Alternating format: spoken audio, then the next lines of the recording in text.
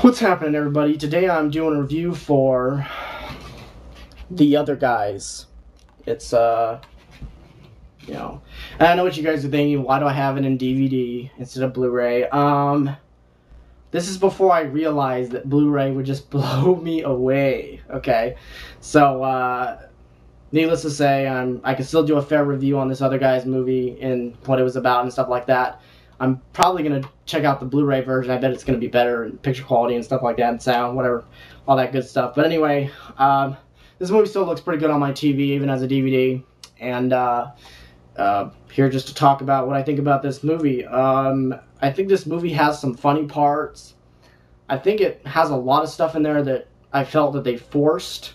They were really trying to make it funny in certain ways, and I really thought there was some funny scenes, and there was kind of some scenes kind of in different parts of the movie kind of throughout. I would kind of throw a giggle here, throw a giggle there.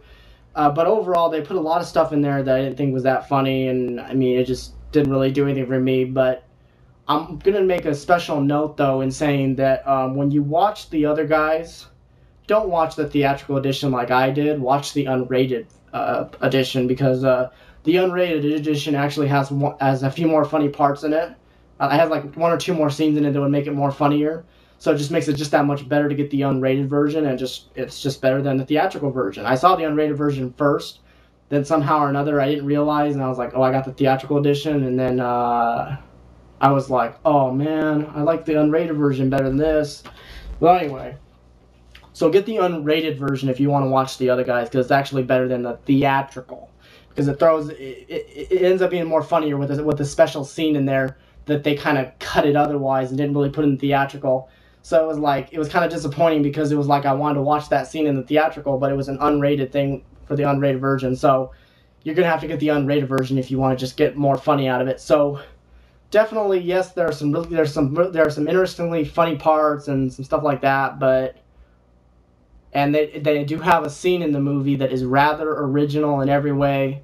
I'm not going to give it away. It is very different for for a movie, and it's rather funny, to say the least, because it's so random. It's just one of those random things. I'm not going to say what it is, but it's funny, and definitely on a scale of 1 to 10, how I feel about this movie, I would give this movie about